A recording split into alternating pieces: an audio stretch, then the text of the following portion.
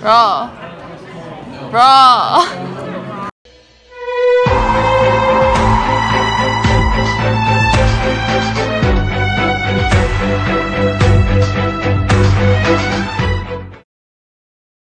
다음 주에 freshman retreat 있으니까 민지랑 민석 너네들이 준비 좀 해줘. 음식이랑 장소 등등 괜찮지? Alright, let's go!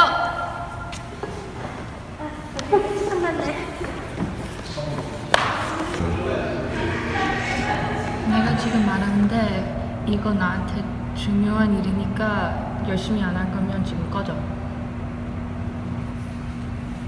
제대로 할 거니까 두고 봐.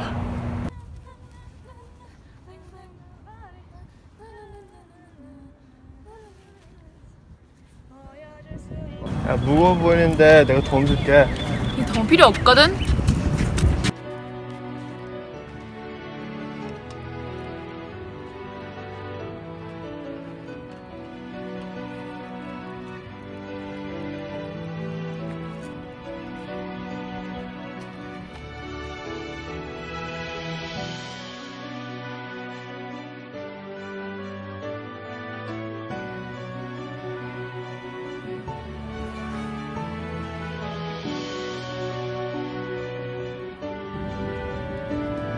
야, 괜찮아.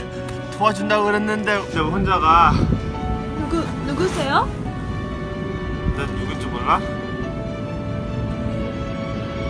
괜찮아.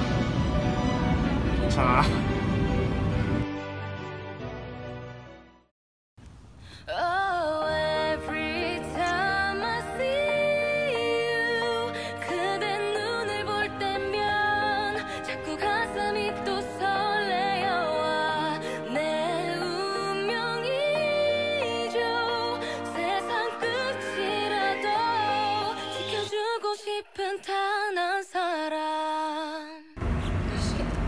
우리 마지막으로 가자. 아 맞다. 너 진짜 민수랑 사귄 거야?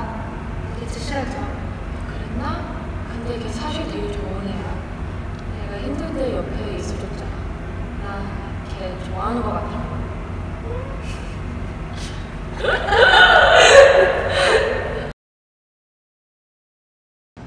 안녕하세요 어머님. 누가 네 어머니야? 엄마 그러지 마. 나 좋아하는 사람이야. 어휴 우리 아들 그랬구나. 알았어 엄마 잘못했어. 오케이. 벌써 시간이 이렇게 됐네. 우리 아들 수업 가야지. 저녁에 볼게요. 알았어. 넌 나랑 얘기 좀 하자. 우리 아들한테서 떨어져. 난 우리 아들 너 같은 애랑 상종하는 거 못 봐. 이거나 가지고 사라져.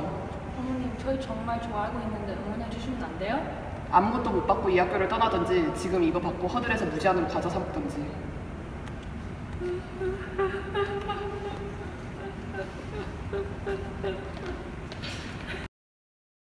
야, 너무 오랜만이네. 무슨 일 있었어?